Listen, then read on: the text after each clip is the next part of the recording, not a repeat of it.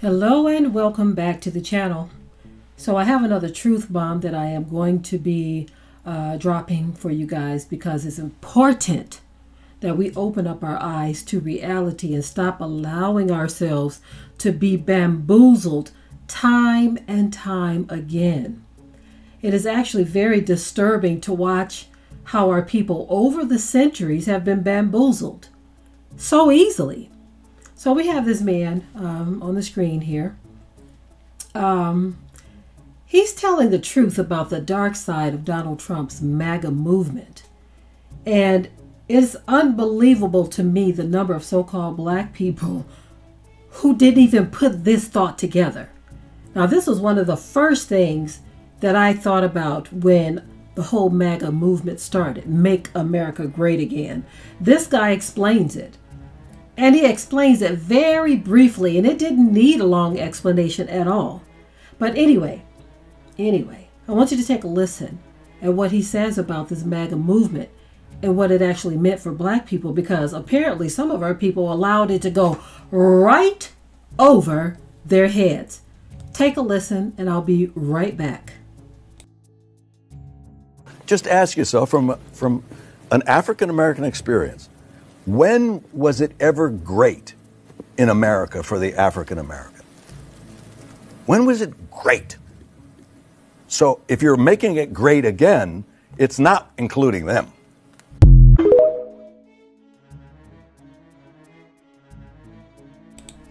Okay, that was very quite simply put. Like I said, the whole MAGA movement, in my opinion, did not need explaining. When you say make America great again, automatically so-called black people should have said to themselves, okay, at what point was America great? What point in time is he saying make America great again, as if we're talking about days going by? We're talking about the past. We're not talking about the present, the past. What time in the past was America great for black people? And for that to go over some of our people's head to where they didn't even question what he meant, even though he himself has shown time and time again exactly what he means. But again, we're so easily bamboozled by celebrities and things that make us feel good, or just a quick, simple, good, kind word that a person says, or the fact that he was a famous celebrity type fella in the past. You can't get that stuff out of your head, so you want this guy to lord over you as a president. We've made it very clear on this channel that Republican or Democrat, we don't care. They are two sides of the same coin. That there has never been a time in history to where so-called Republicans, so-called black people have been good under Republicans or Democrats, or treated good.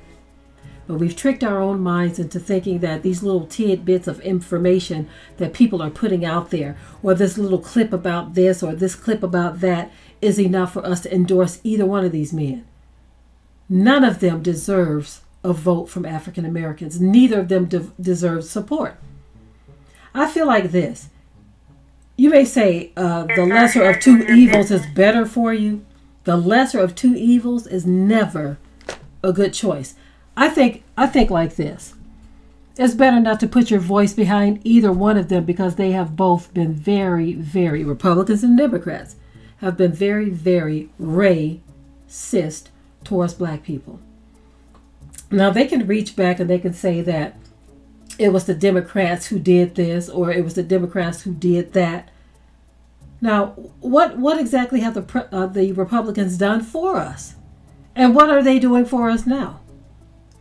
If you ask me, Republican or Democrat, neither one of them deserves a black vote. I would just as soon, as I've said before, vote for Fred Flintstone or Barney Rubble. I would even give my vote to Wilma Flintstone before I would give it to either one of these men, or put my name behind an endorsement for them. Of course, you all know, I believe that the Most High is going to have whoever he wants in there, because his plan is what's going to work out. There are some biblical prophecies that are too hard for some people to understand.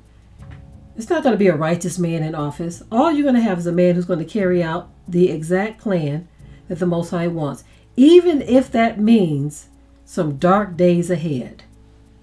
Because it was prophesied that there would be dark days ahead. So, of course, there has got to be people in leadership that's going to help usher that in.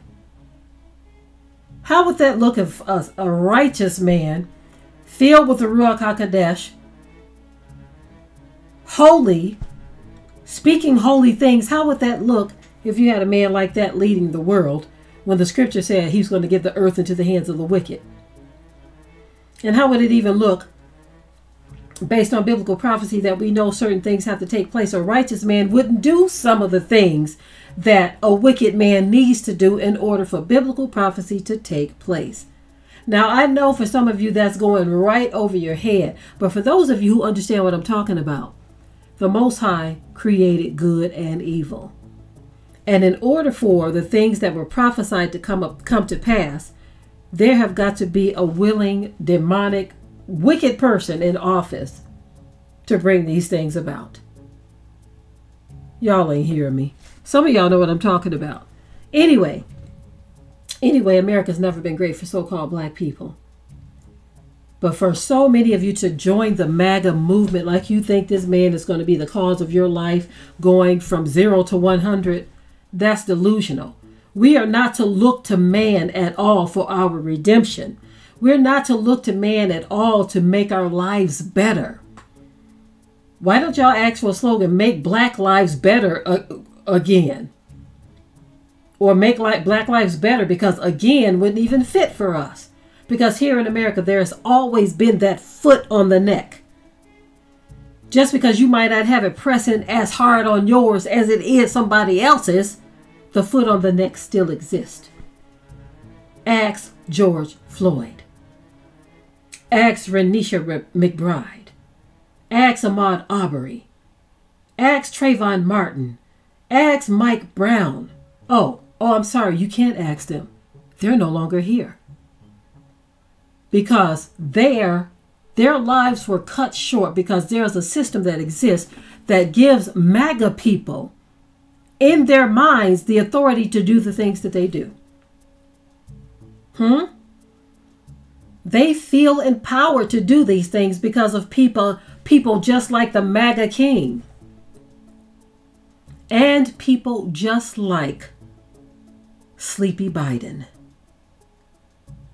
Because although you may have one that's more outspoken about their MAGA principles, let me tell you something. Don't think for one moment that Biden is not MAGA too.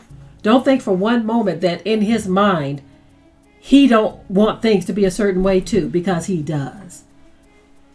I believe Biden is just as MAGA as Trump. Y'all ain't hear me. Anyway, if you understand biblical prophecy, the scripture actually says how our lives are going to be in the lands of our captivity. It also said how the Gentiles are going to be. They're playing their role. We're playing ours. The Most High's word is going forth out of his mouth, and it shall not return void.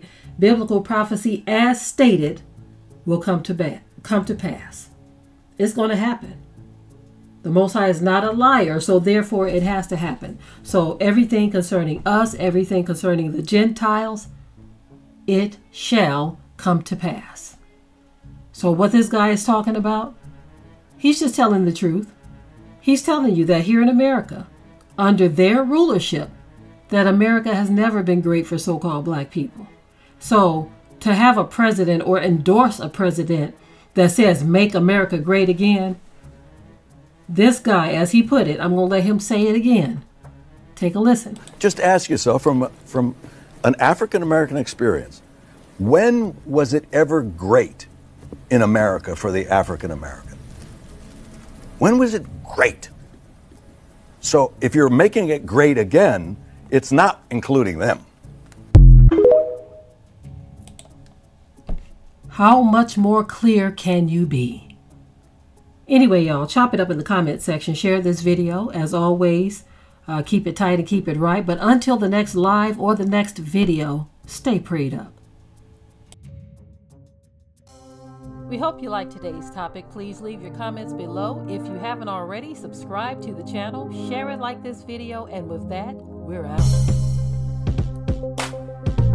Be sure to ring the bell to be notified of new uploads on this channel, and also comment, share, like, and subscribe.